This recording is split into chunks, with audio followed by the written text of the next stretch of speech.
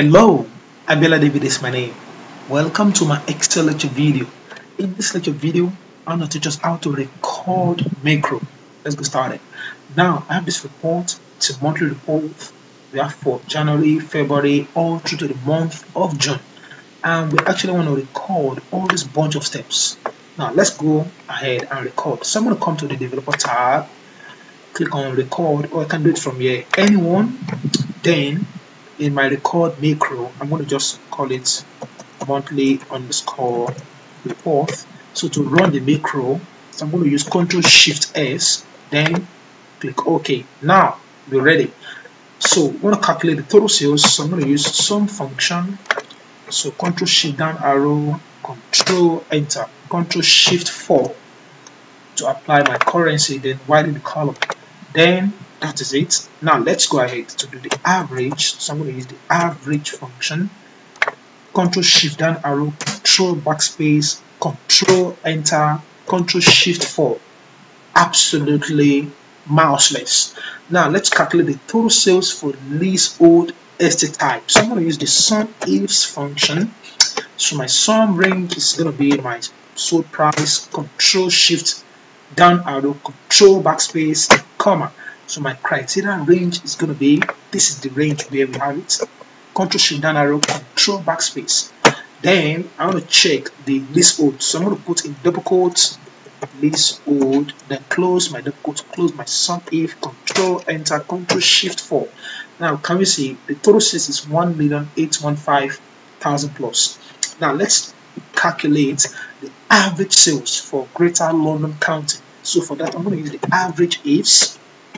So again, my average range is my sold price, Control down arrow, Control backspace, comma, and my criteria range 1 is going to be my counting, Control down arrow, Control backspace, comma, and my criteria 1 I want to check for Greater London, then close that my double quotes, close my average ifs, Control Enter, Control Shift 4.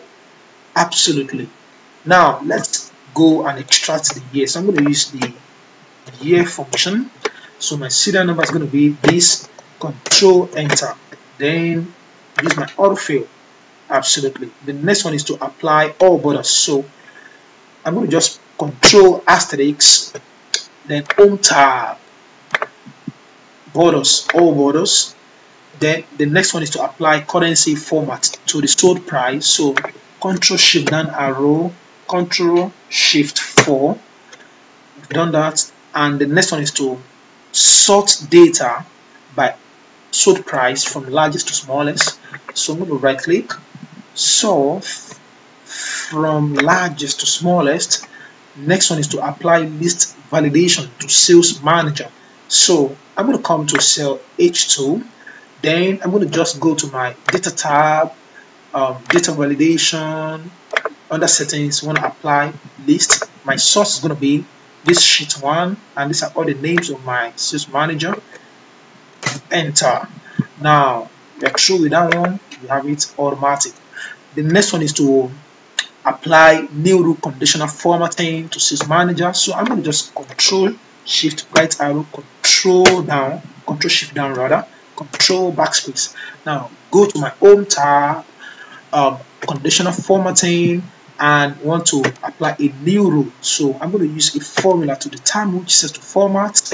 Then for my format formula, so I'm going to say, all right, if this one, so I'm going to just remove the $sign in front of row 6 because I actually want it to be to log the column, not the row. So F412. So I'm going to check if that equals to the selected value, the sales manager in cell H2. That's going to be absolute fine. Now let's go ahead and apply format. So click on format. Let's just apply. Let's italicize it, and let's go to fill, and let's use red fill or any color. And okay. Now can you see, because we currently select Little Beans, all the cells for Little Bean has been selected. Now let's see one more for fib heading. Okay, let's scroll down. Okay, we don't have fib headings, no sales. Now let's see for someone like Nicholas Dean. Can you see? Absolutely. So I'm going to stop recording my macro. Now let's go to sheet for February. So I'm going to just press Ctrl Shift S.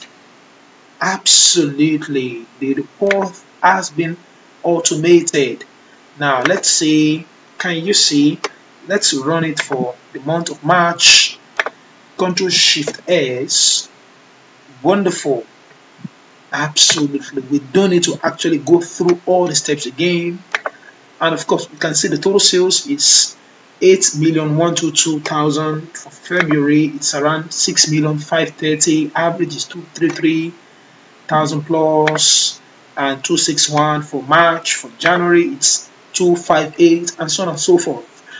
I hope you enjoyed my video. Thank you, and comment below. Bye for now.